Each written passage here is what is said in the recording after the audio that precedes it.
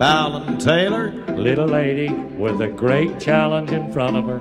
This is Flo. Baby Flo.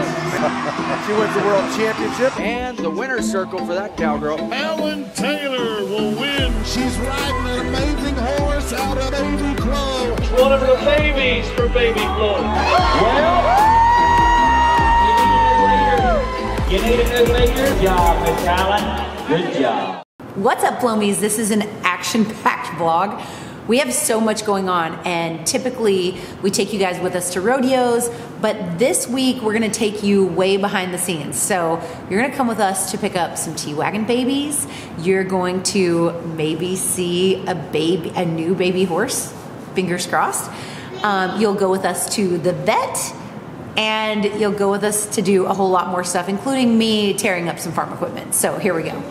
Alex went out of town and we had the Rodeo Austin qualifier. So I thought it would be a great idea, one, to leave this Austin qualifier and like go do some farm stuff and really impress him. Now, for those of you guys that are like, why doesn't she run the farm equipment? One, we have staff. Two, I got a whole husband that he does all of this stuff. So I just thought, like, I will attempt to do some of these things. If I didn't have the staff, we wouldn't be able to run our business. I wouldn't be able to be a mom. We wouldn't be able to compete, all of the things. Back in the day, I ran all of the equipment and I'm rusty. And I knocked the PTO off the tractor. It came flying off and it wasn't a good day. She's doing it!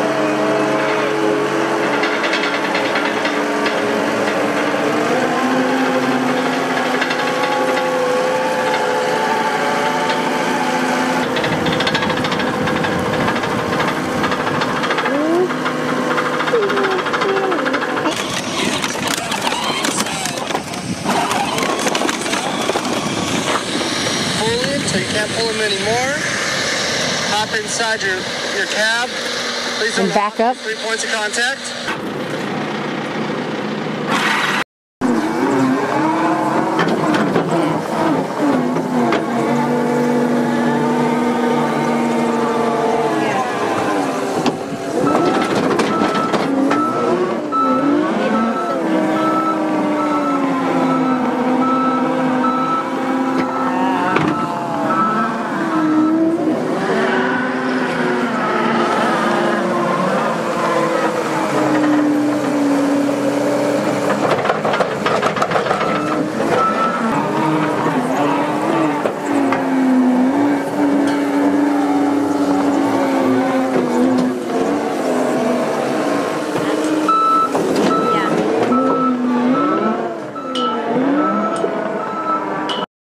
Scoop that poo.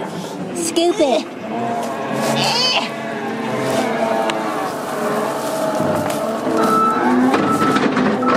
Brand? Okay, there you go. Help! We need your help.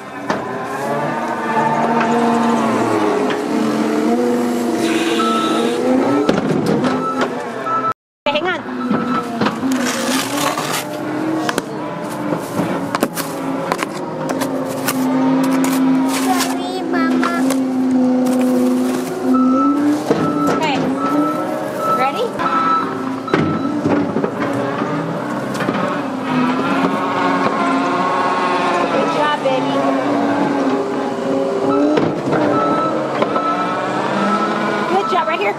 Right here. Turn around. There. Right there. Good job in the pile. Good job. Oh yeah, this is great. Go that way. Go this way. A lot better, right?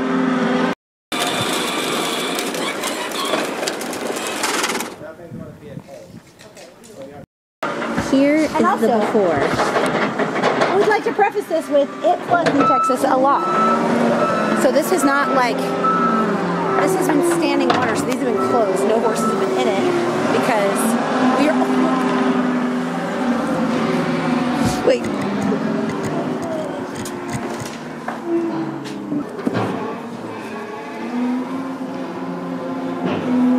Good job, baby. Okay. Good job. Good job. Woo! Okay. I need that shovel, mister. We gotta go do another one. Are you ready? Come on, we gotta go do another one.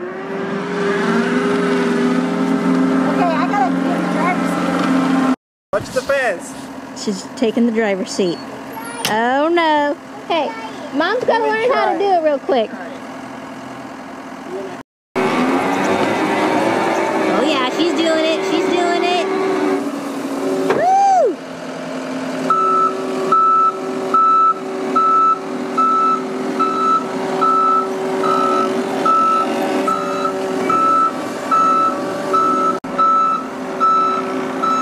She's killing it. She's killing it. Thanks, Bee. Yeah.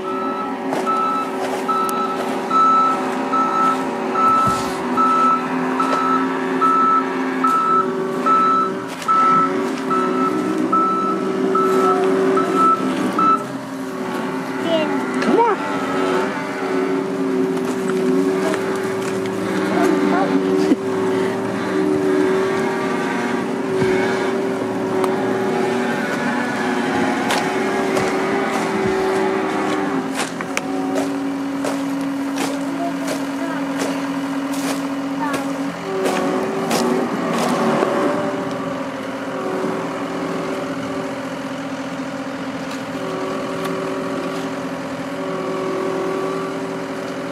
Good. It's like, no. Dad.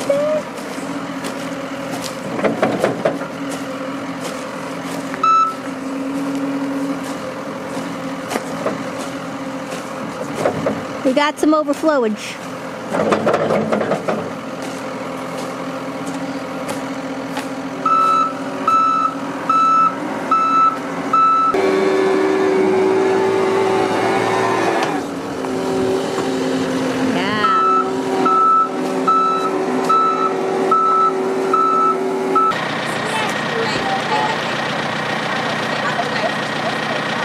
Getting her lessons.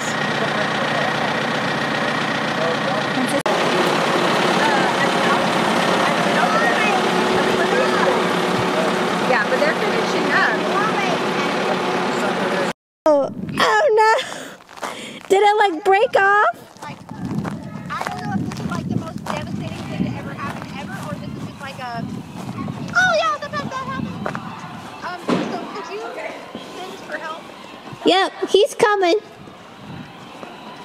Come with him. I don't know. He's gonna kill me. Okay. I think he's got to get on the mule. He's coming to save you. Help is on the way here. Hey, how hard could it be? Boys do it. Apparently pretty hard. Can you show? Can you show it again? Yeah. There's that. It's completely not in the tractor. And there's that. And that's the tractor. I hit the low spot. Did you get 370? Hey, go this way, Brad.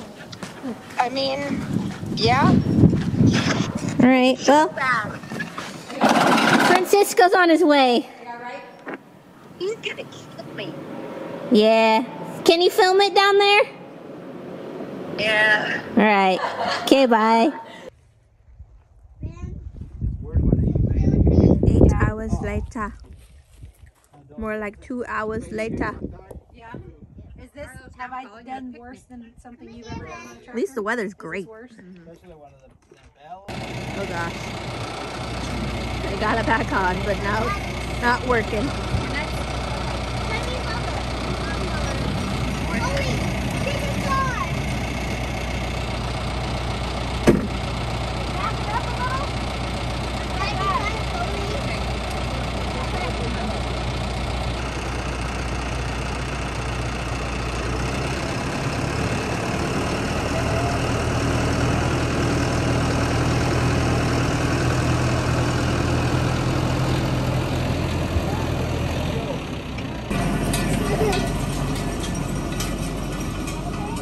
Five hours later. The sun has now gone down and this is getting finished. We have so many horses that are in the barn and that we use for performance things. So I want to get, it's water on your arm? Yeah. That's so cool. Yeah, I see it. That's so cool. And there's Mickey Mouse on it? Yeah. Can mommy talk to her friends on YouTube? So we have a lot of performance horses that we're asking a lot of, and we do regular maintenance on them. But some horses need it, some horses don't. And of course, Lolo has been injured for the last like 7 months, and I am waiting. I mean, we are doing therapy after therapy every single day trying to get her back, but I'm not gonna rush her. If she can't go right now, then that's okay. We're just gonna have to, you know, change my goals on her for the summer, which is great. But I am anxious and I want her to be okay. But we have a horse in the pasture that we did surgery on last year. Our goal is that he is ready to ride and ready to rock and roll, and I have a really good feeling about him. So we're gonna bring some horses to the vet that don't normally come with us. Here we go. Okay, I'm being extra quiet because Brand is asleep in the back seat, but we are at Double X Vet Services. Now this is where we bring our horses for routine maintenance.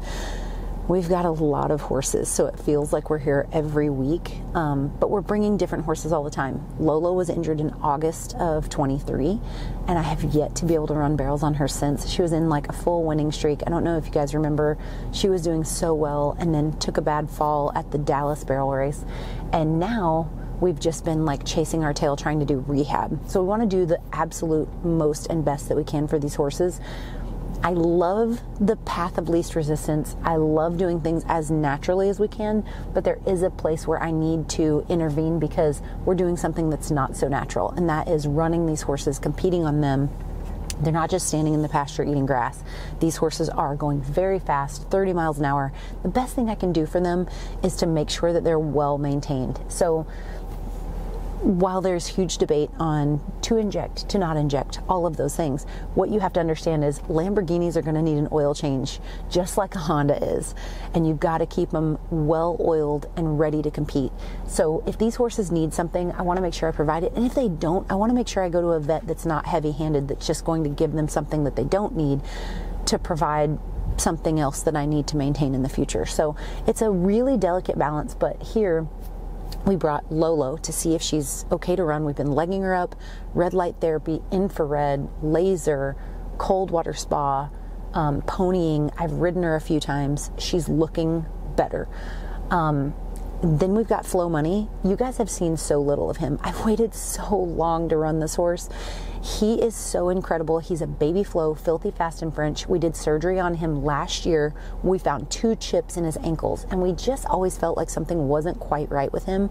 I hauled him a little bit, hauled him to a few futurities, and then was just like, he just doesn't feel healthy enough to compete. So we kicked him out in our retiree pasture, and I told Alex, I'm just gonna forget about him. We've tried a few things, and I'm just gonna let it go. We brought him to Dr. Don Lee. He said he's got chips in his front ankles, have those removed at another surgery center. We did that, and we have done all of the rehab following up, and we're all the way back to being able to ride him, being able to cruise him through the barrels. He's been months and months and months out of surgery. So we're doing all of those things. He's moved into the barn from the retiree pasture, and I'm here to just make sure that we haven't done anything too severe, too harsh, too soon, and just get the all good to keep moving forward. Then we have Chuck Norris. Now, a lot of you guys that follow me on TikTok may have read between the lines on some drama of me having Chuck Norris be ridden by someone else, and then he came back and he's got an alley issue and I can't figure it out. It's not bad, it's not dangerous, it's just something that I would probably like to rehome this horse. I would probably like to sell him, but I can't do that the way he is. And honestly, maybe it's just something health-wise that we can fix or tweak or look at that would make him a horse that I would never want to rehome. Maybe there's a little something about him that is just hurting or sore. So I'm going to get that checked out. Also, of this very dramatic mystery that happened. When he came home to me, he had a shaved foot. All the way shaved, which tells me a few things. He was injected, or the vet took a look, ultrasounded something that may not have been injected at all.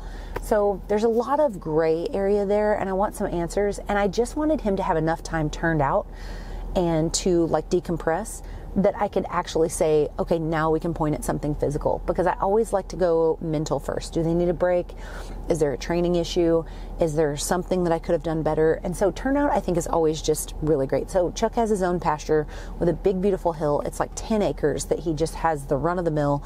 And I think now we can, without a doubt, say, okay, we're ready to look at some physical stuff and see if we can help him to be the best he can be. So with that being said, we're gonna go inside, get these horses looked at. First, we do a lameness exam, and then we're gonna do any kind of x-rays or ultrasounds if we need to take a deeper look. Oh, and I'm rocking my vet's merch too at this point, just to carry out my sexy UPS man outfit. In the middle of chaos of rodeos, competing, flushing embryos, waiting for babies, it is also peak show season for all of our colt starters. That being said, they typically send the 2-year-olds home during these few months in the spring because they're showing and they don't just cash our checks and let our horses sit, which is great. So we have to get these horses home. We have 2 T-wagons, a JL Dash to Heaven, and Smoke Show's full sister. Let's go grab these babies and transition them back into the mini ranch stalls.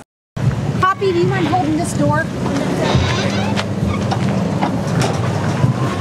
This is Shaggy White. Whoa, Shaggy. Whoa, Shaggy. Can you back out? I'm gonna let that tractor go by. Big jump, big jump. Good boy. Good boy, Shaggy. Good boy. Good boy. Wow. Look how big he got. He's huge.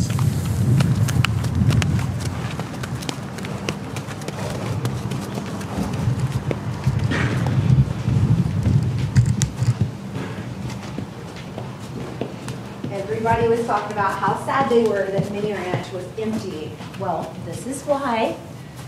Now we're moving back in. All the babies got older and moved to the Mega Ranch training program, and now we get to move back in with another round of babies.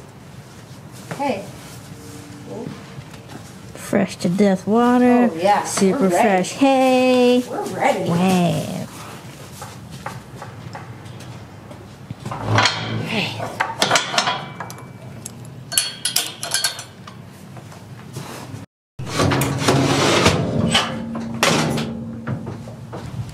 This large lady is Fuego. She's large.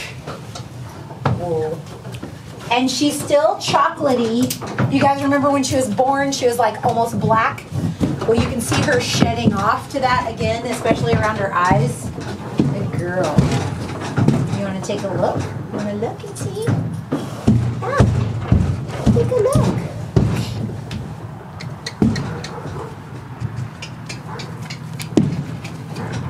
Take a look.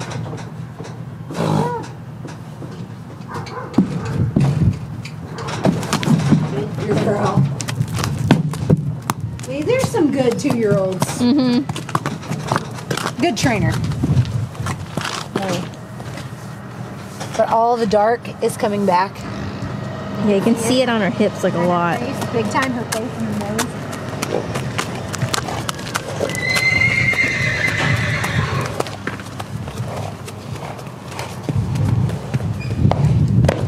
Oh, the pretty chocolate princess.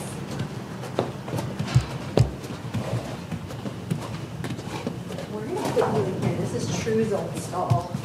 It's ready to go. Get to know your surroundings. Hey. She's still pretty. God. Yeah, she's gonna be real Look dark. how big she is.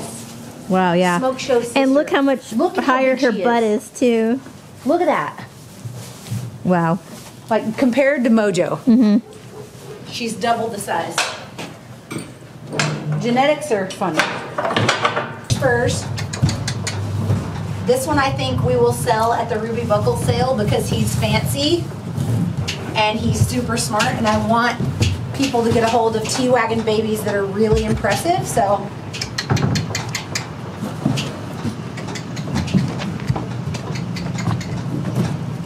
Wait, you want to take a look?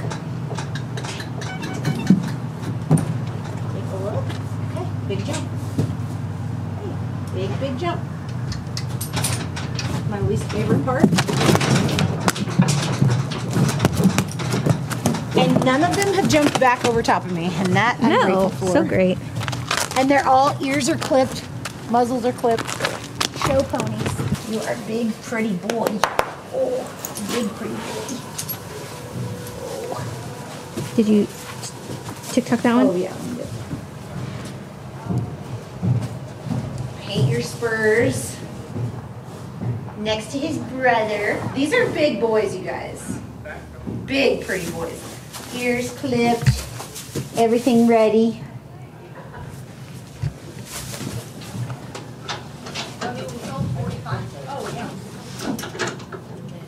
Oh, I emptied my lead rope.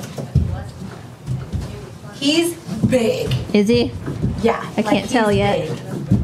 He's a big boy.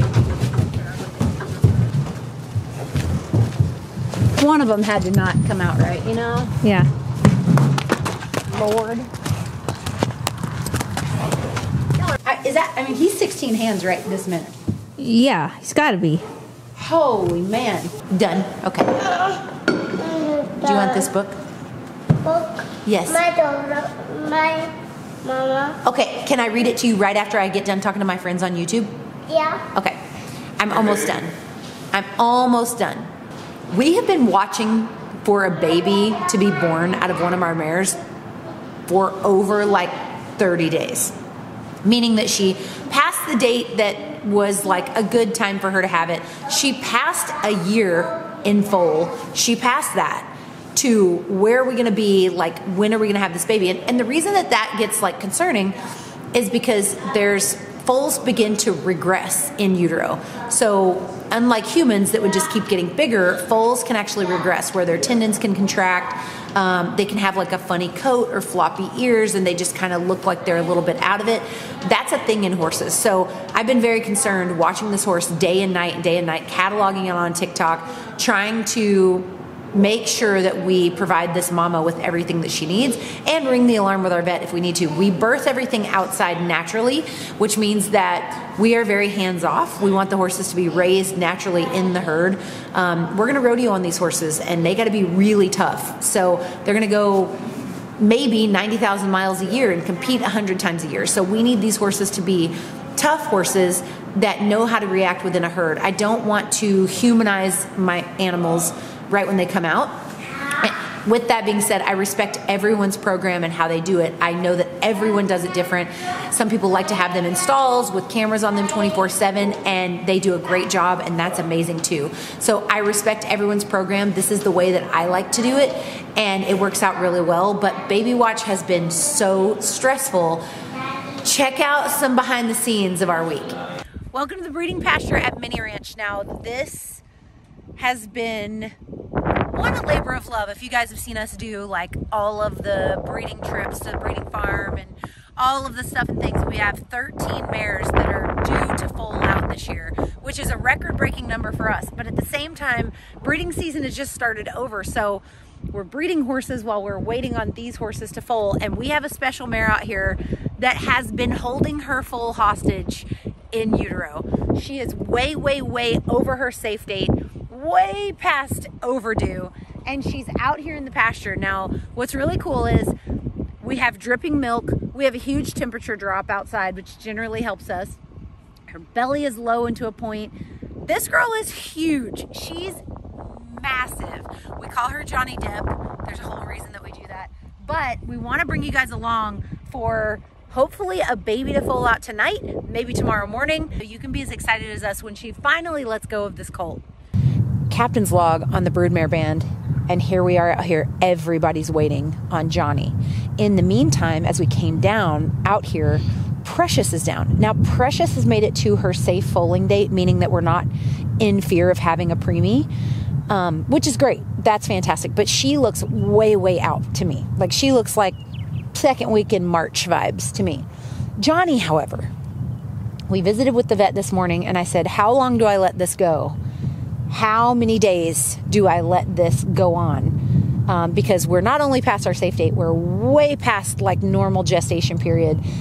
And we want to be really careful while maintaining the way that we foal our horses out, which is just out here in nature, how we like to do it. And again, I respect everybody's program and how they do it. This is the way that works best for us. So I respect people that foal out in stalls. I respect people that send them places to foal out. I respect people that foal just like we do. So everybody has something that works for them. And because we're in Texas, this works really well. But we're getting to a place that we haven't really been before. I mean, we've been one time, which was 2 years ago, right? 2 years ago? 3 years ago.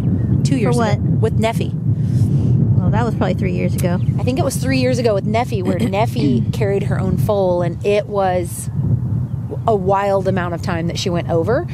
Let's go visit with Johnny. She is up against the hay bale. She's irritated. She doesn't want anybody next to her. Dupe is next to her right now. Dupe is doing really well with this pregnancy too.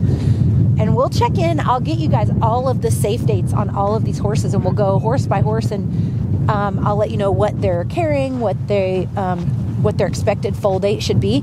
Johnny is carrying a low JL Dash to Heaven baby, and you can see she is extremely low, very soft in the hips. That tail is moving free enough to be able to give us a baby. She is dripping milk everywhere to the point that it's literally soaking her back legs. And she's had enough of us. I mean, we've come out here 10 times a day, and she's way over it. So we're going to try to leave her alone, but I want you guys, Cody's got her long lens on to be able to look at her and just see. This mare is massive. She's uncomfortable.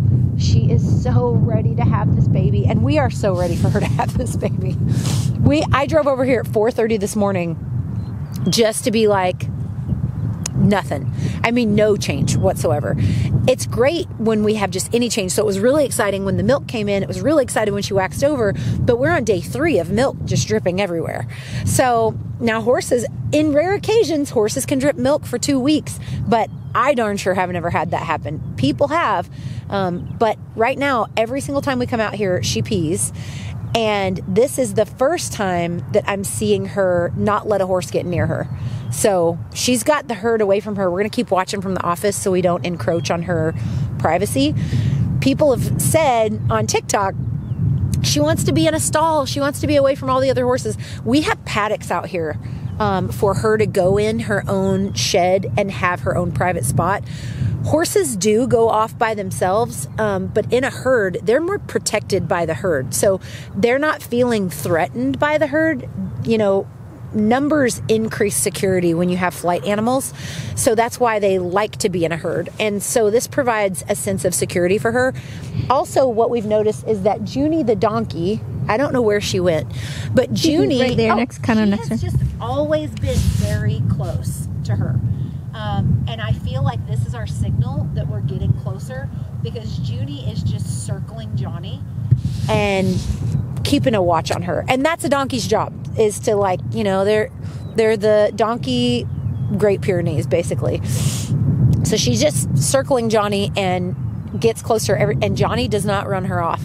So the saga continues. Please pray for Johnny that we don't have to do something that we've never done before. You don't induce horses.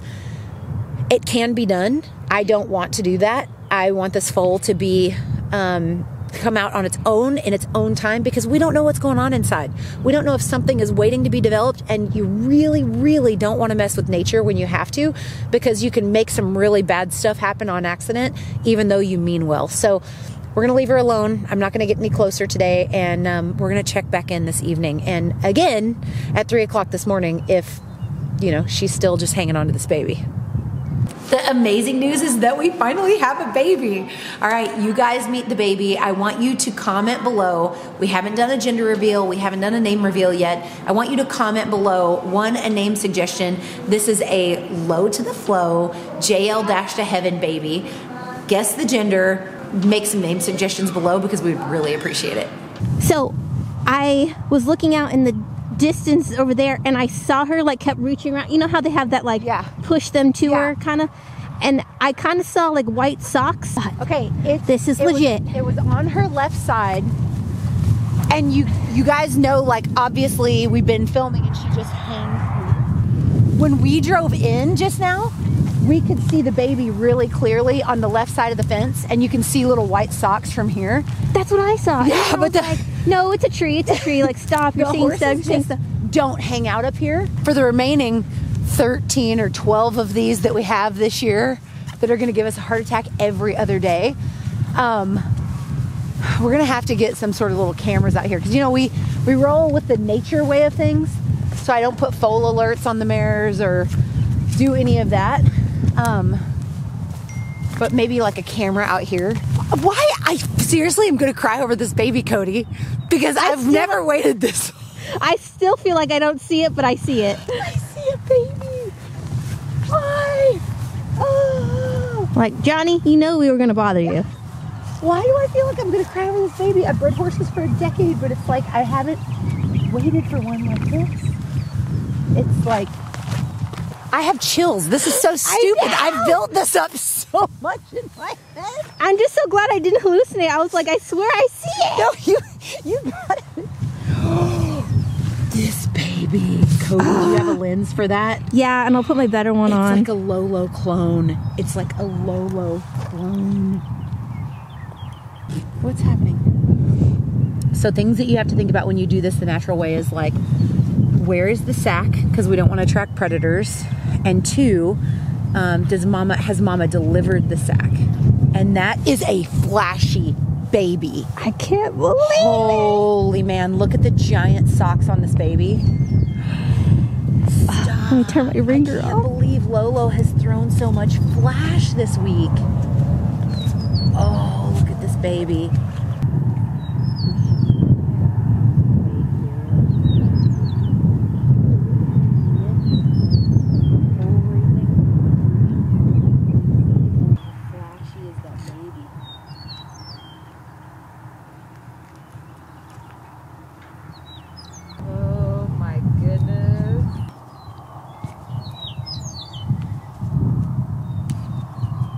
Oh, sweet pinks.